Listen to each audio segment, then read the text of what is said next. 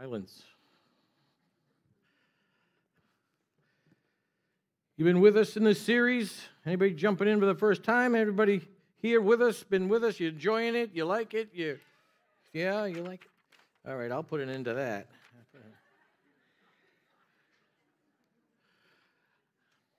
I'm kidding. No more colonoscopy stories this week, but I know you're looking forward to it, so I don't know. But I do have a story for you from back in the prison days, back when I was in prison.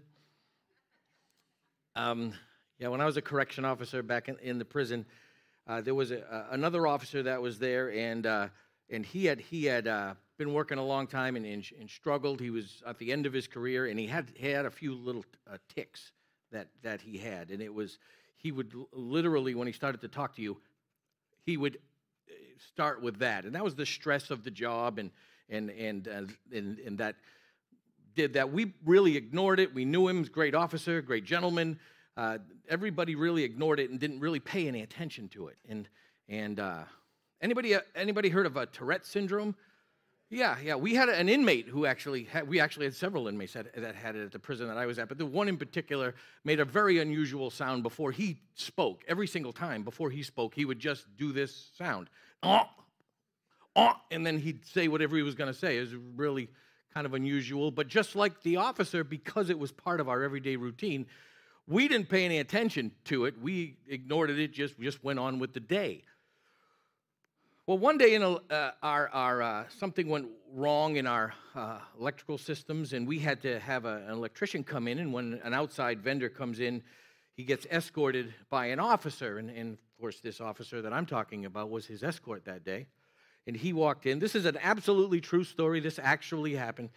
The officer, the electrician walked in. He comes in with a little 6-foot ladder because he knows he has to work in a ceiling panel that's locked up, and so he is up in his electrical panel doing his job, and the officer's standing there because it's a passway for the inmates to go by. And sure enough, the inmate with Tourette's comes walking by while the electrician's up on the ladder, and he looks up the ladder, and the electrician looks down, and he goes, what are you doing? And he's just standing there frozen because he's never seen anything like this before in his life. And he turns to the officer and he says, "What is the matter with that guy?" And the guy goes, "What are you talking about?"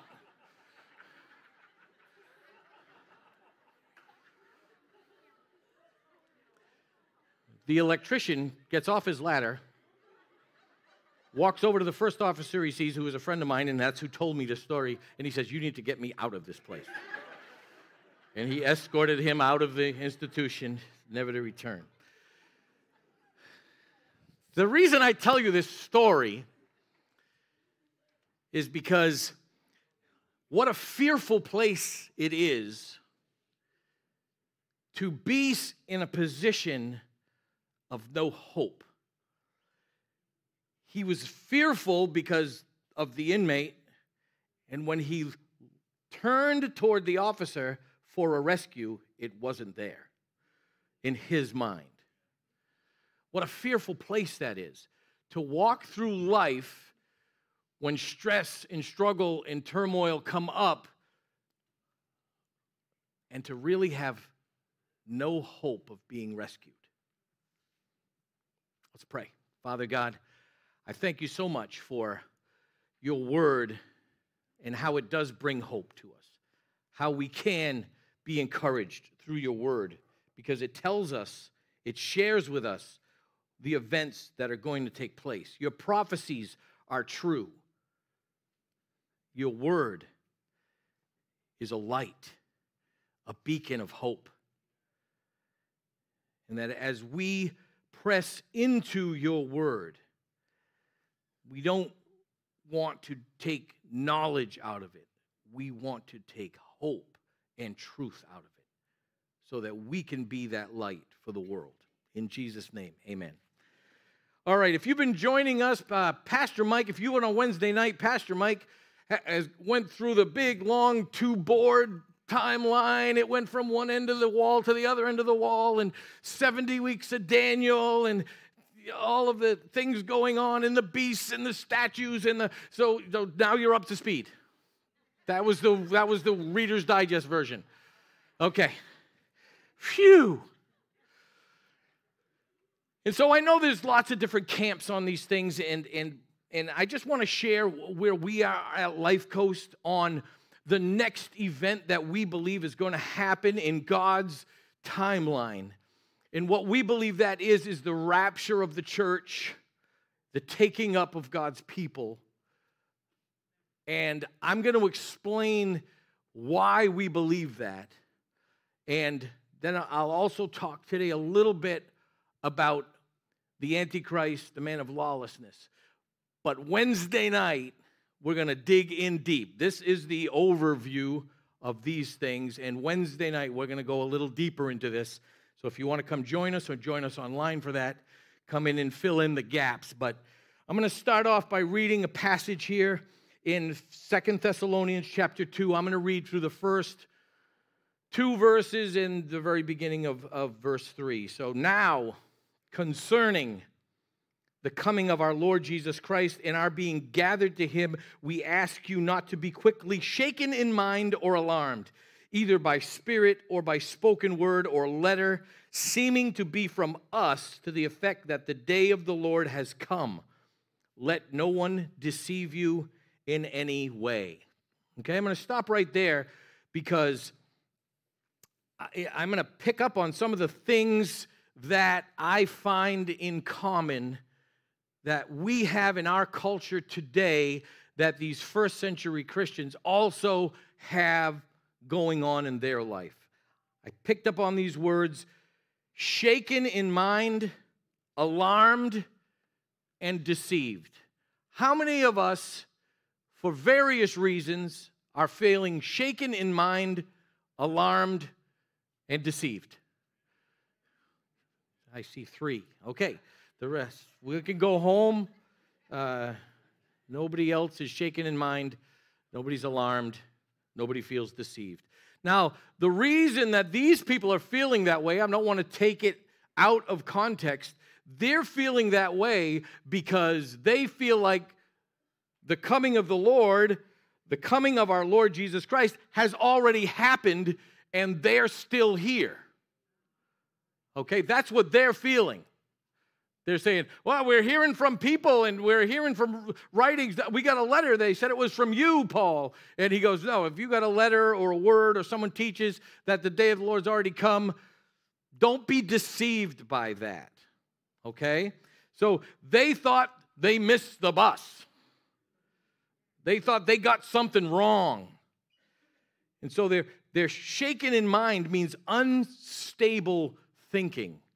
When you have a shaking in your mind, you're going here and there, and you're believing everything, and you're going this way and that way, and you can't seem to get yourself focused on truth and peace. It really brings chaos into your life when you have a shaken mind. And we have a lot of people who go down this road for various reasons. It may not be because you think you missed the rapture, but the results are the same. They're alarmed. They're stressed out. How many feeling a little stress?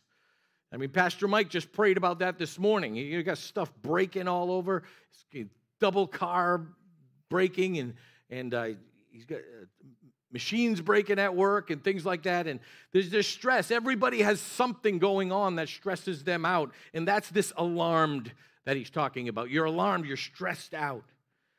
And then you're deceived. And here's the biggest one. Because this one actually is the cause of the others. Believing lies. When you believe lies and you keep heading down that train, that route, it brings up being shaken in mind and alarmed. It adds bad thinking and stress, chaos to your world. So how do we stop from being alarmed and shaken and deceived? So here at Life Coast, we walk with a lot of people. And we say a lot of the same things because it's how Christ walked with people. Ask good questions. Ask good questions. Say that to me. Ask good questions. So remember, if you're in a conversation with somebody and you have a point that you want to make, instead of making the point, turn it into a question. Because when you turn something into a question and ask something of somebody, you're less pointing a finger at them and telling them they're wrong. You're bringing them along to start to think differently because you've asked a question. Once they answer the question, they now have revealed truth to themselves. You can't push somebody into truth. You can lead them to it by asking good questions. You know, Jesus asked questions all the time. That's what he did. Because if he just told somebody something, they may reject it. But if he asks them a question and they get a revelation for the answer, they own it. That's how Jesus functions. So we're going to ask some good questions today. So the first question is kind of based around the message, what's going to happen next? And this is the place in Scripture, one of the main places in Scripture. There are others, and we're going to work through those on Wednesday night. But this is one of the main ones that really just says it fairly clearly. Some of the problem is translation into English is some of the problem for us, why we don't see it as plainly. So let's walk through that. I'm going to read verses 3 through 4. So this is 2 Thessalonians chapter 2, verse 3. Let no one deceive you in any way, for that day, what is the question about that they asked? That when's the day of the Lord coming? For that day will not come unless the rebellion comes. Some of your translations might say the apostasy. Some of your translations might say something a little different, but rebellion is the word in my translation, which is the English Standard. Unless the rebellion comes first and the man of lawlessness is revealed, the son of destruction, who opposes and exalts himself against every so-called God or object of worship, so that he takes his seat in the temple of God, proclaiming himself to be God. Okay, this text, I'm going to unpack it for you a little bit here, because this word rebellion is incredibly key to why we believe here at Life Coast what we believe, and why many other people believe that. And I just want to tell you, there are lots of camps on these things. There's lots of people who believe in different ways. It doesn't mean we hate them. It means that we ask good questions. That's all it means. Because this is an in-house debate. This is a debate for believers. This is like in your family dinner table, if you have a discussion with somebody and you're on different pages, you have that conversation, but nobody's kicked out of the family for it. You're still part of the family. So we ask good questions in love and grace. And so we walk through this together. So here's the key. The word rebellion in Greek is apostasia. That's the word in Greek, apostasia. We get our word, and that's why it's translated this way in a lot of different translations. We get our word apostasy from it. And apostasy basically is a departure of orthodoxy in English. Apostasy in Greek is only used in one other place in the entire New Testament as a noun. Okay? It's used in Acts 21:21, and that verse says, do I have that? Do you have that? Did I give you that one? I'll read it to you. Do you have Acts 21:21? You don't have it. Well, I will get it for you. It says, I'll just keep talking. I'll tell another story about the prison. Or while I was sitting in the waiting room at the colonoscopy doctor,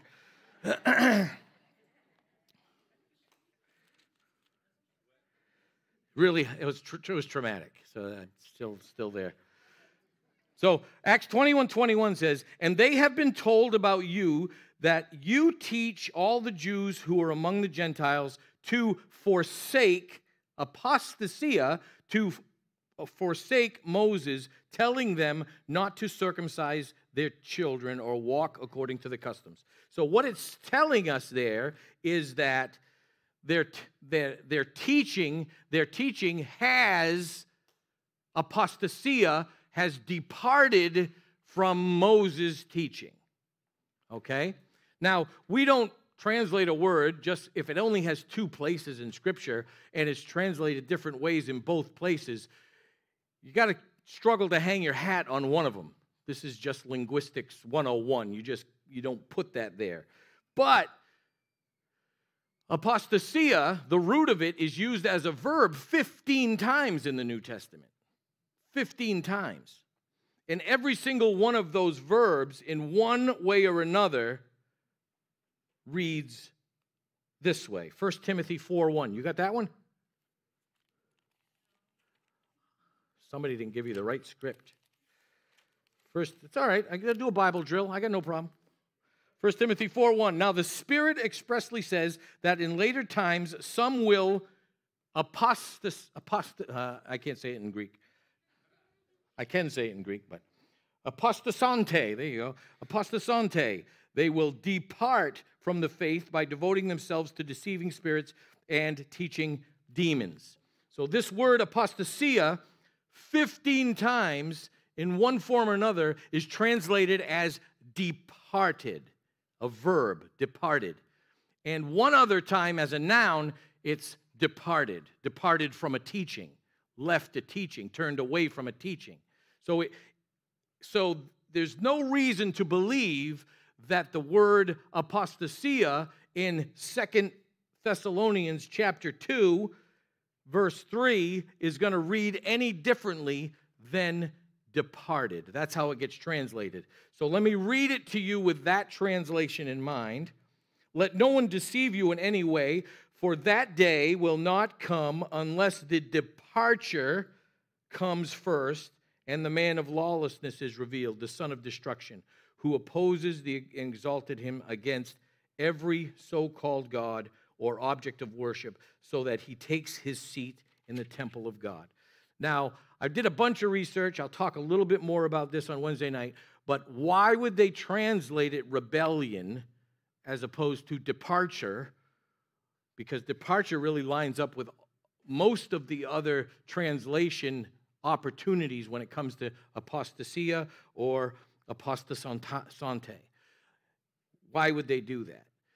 In the era and the time of this, the covenant theology was the prime theology by the translators. And so to put departed in there, though rebellion is not a terrible translation, it's just not as accurate when you take all the language into consideration. When they use that word, they put apostasy, rebellion, which fit their theology much better. And so that was done in the King James Bible translation, and it continued on as other people translated. They kind of leaned on what the originals did in order not to change a doctrine drastically. Good hearts, bad translation in my estimation. I am not a linguist. I just read everything. So we have this word departure. Now it changes the entire construct of that verse. And now when you actually go back to the context of the question being asked, because this is what's going on, Paul is answering a question that the church in Thessalonica have asked him. He's written 1 Thessalonians, that's a letter to them, and you can see that in 1 Thessalonians he talks about we don't mourn like others mourn, right? The day of Christ will come, the trumpet call of God, the dead in Christ will rise first, and we who are alive and remain will meet in the air. He's written that letter to them, and they've received that letter, and now they're getting news that it already happened, what he just wrote to them about. So in 51 AD, he's writing this follow-up letter in very shortly after, probably months after he wrote 1 Thessalonians, to clarify what happened. And they're asking him a question, and he's answering the question, and you know he's answering a question because he says, now concerning, and now he's quoting from the letter that they wrote them. They wrote to him. Now concerning the coming of our Lord Jesus Christ and our being gathered, that's the question they asked. And they also said, we've gotten letters and stuff. He says, let no one deceive you in any way, for that day will not come unless the departure happens first. Okay? He says, don't worry about that. You're out of here before that all happens. You're out of here before the man of lawlessness comes on the scene. You're out of here before that occurs. You're not going to be left behind as long as you love Christ as your Lord and Savior. So he's telling them that in pretty clear English. That's their question. So the rebellion doesn't really make a lot of sense in translation when you understand the question that's being asked. It says, and then he goes on to say, I'm just going to go to verse 5. Do you not remember that when I was still with you, I told you these things? And you know what is restraining him now, so that he may be revealed in his time.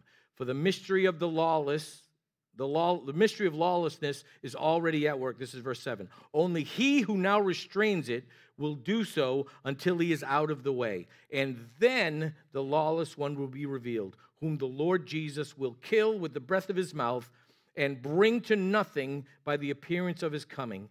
The coming of the lawless one is by the activity of Satan, with all power and false signs and wonders, and with all wickedness, deception for those who are perishing, because they refuse to love the truth and so be saved. Therefore, God sends them a strong delusion so that they may believe what is false, in order that all may be condemned who do not believe the Lord, do not believe the truth, but had pleasure in unrighteousness. All right, I'm going to unpack a lot of that because there's more questions to be asked. So what will happen next? After the departure, the man of lawlessness is revealed. Okay? So a lot of people ask the question, are we going to know who the Antichrist is? Are we going to know who he is? Is he alive? Is he alive now? Well, it seems that the order of things is the departure, we use the word rapture, the departure happens first, the rapture happens first, and then the man of lawlessness is revealed. Okay? That doesn't mean he's not alive. That doesn't mean he's not influential. But what it means is he's not going to step into that role until after the departure occurs. So we may not know who he is while we're here. Someone may guess right, but it's kind of irrelevant because as we depart, that's when he will be revealed. Why will he be revealed? He comes by a lot of names, right? Man of sin, son of destruction, Antichrist. There's an interesting word because we don't really see that word in Scripture a whole lot. In most translations, it only shows up 3 times in 1 John, chapters 2, 18, and chapter 4 of 1 John, verse 3. In a King James Bible, you're probably going to get 2 more translations of that word in 2 John, I think, as well. But it only shows up those 3 times, and it's really not talking about, one of them it says there'll be the Antichrist, but many Antichrists have already come. But we just kind of lock onto that word in Christendom, and that's the guy, the Antichrist. But it's really only referenced 1 time. He's more referenced as the man of lawlessness, man of sin, the son of destruction, the beast, right? We hear that word, son of perdition, the king of Babylon, the destroyer. There's lots of names to describe this world leader who's going to come on the scene right after the rapture of the church. The important thing is that are we living in the hope of what's coming? That's the important thing. So the question is, what's stopping him right now from coming on the scene? And why is this being held back? And so we just read through some of that. I'm going to reread some of those sections for you. it says, do you not remember when I was still with you, I told you these things, and you know what is restraining him now so that he may be revealed in his time. So something is restraining him. Something's stopping the Antichrist, the beast, the man of lawlessness from revealing himself. Something's stopping it. And it says, only he, only he who now restrains it, the Antichrist, will do so until he is taken out of the way, and then the lawless one will be revealed. So what's holding him back is the presence of the Holy Spirit here within the church. The Holy Spirit is holding back the revelation, the revealing of the Antichrist, okay? So this lines up perfectly with rebellion being translated as departure, apostasia being departure, because when the church is departed, when the church is taken away, and the indwelling of the Holy Spirit that the church has, who else is taken away? The Holy Spirit's taken away. So when the Holy Spirit is taken up out of this world, there's no more indwelling of the Holy Spirit for believers because there are no believers left here. And then the one who is holding him back, the one who is restraining the lawlessness, will be removed. He's removed, and then the Antichrist can step into his role that Satan has appointed him to. Okay? So we look at this text, and it walks through some specific, but some general of what is going to occur. As we keep reading through that, the coming of the lawless one is by the activity of Satan. I just said he's appointed by Satan with all power and false signs and wonders. General overview of what he's going to do within the final week of Daniel, the 7 years of tribulation that's in Revelation. Pastor Mike talked about some of that last Wednesday. We're going to talk about more of that in the weeks to come. So those 7 years, but this is kind of a general overview. So he's going to, the lawless one, by activity of Satan, with all power and false signs and wonders, and with all wicked deception for those who are perishing, because they refuse to love the truth and so be saved. Therefore, God sends them a strong delusion so that they may believe what is false. Boy, does that seem harsh. What do you do with that? Well, let me tell you, if you were there Wednesday night, you understand that 69 weeks have been the prophecy of the 69 weeks of Daniel, that's 7 7-year periods, so 490 years, have been fulfilled literally. Every prophecy has been fulfilled literally within the timeline that was given. Only that final 7-year period has not had a literal translation, okay? So if you look at it that way, the full 70 weeks is a God's final dealing with Israel, all right? It's his final dealing with the nation of Israel. So that's what the tribulation is for. It's the last final dealing of God bringing wrath upon Israel for their rebellion in the Old Testament. And that's important to understand because now when you read this text, therefore God sends them a strong delusion so that they may believe what is false. Now you have a place to put that. Because the they is not just anybody. The they he's talking about is the nation of Israel. So why does that happen? What is God waiting for? What's happening? So Romans 11:25. You got that one? There it is. Lest you be wise in your own sight, I do not want you to be unaware of this mystery. Brothers, a partial hardening has come upon Israel until the fullness of the Gentiles comes in. Okay, so why is God doing that? For all of us Gentiles. My apologies to any Jews in the room. You're welcome. But God has put a partial hardening on the nation of Israel, which is part of his judgment on them. It's part of the judgment from the disobedience in the Old Testament.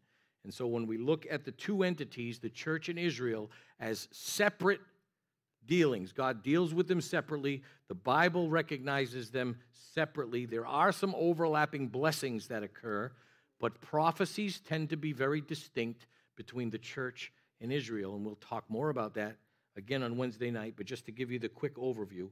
So what is God waiting for? This is what God's waiting for. 2 Peter 3:9. It says, "The Lord is not slow to fulfill his promise, as some count slowness, but is patient toward you, not wishing that any should perish, but that all should reach repentance." What's he waiting for?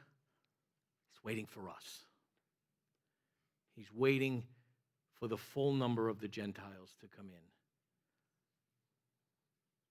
He's waiting for the church to step up and be the light and reach the lost world. Do we know who they are out there that are lost? No, we don't.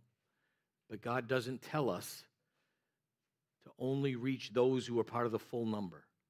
He says, let me worry about the who.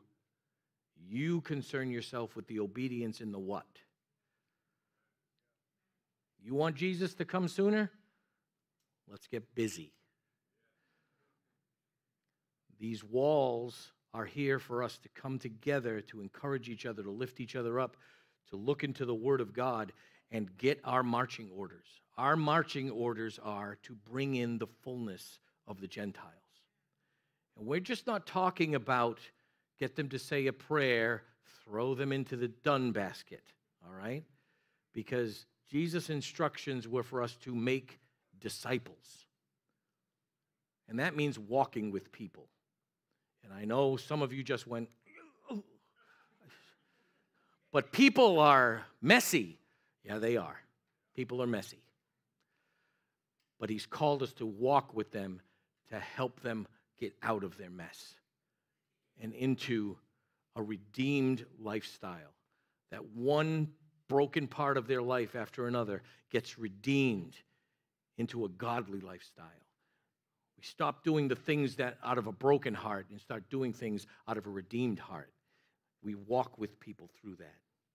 We need to take our mind off the deceptions that are going on and put it on the redemption that God's offering for everyone. That's where we need to be.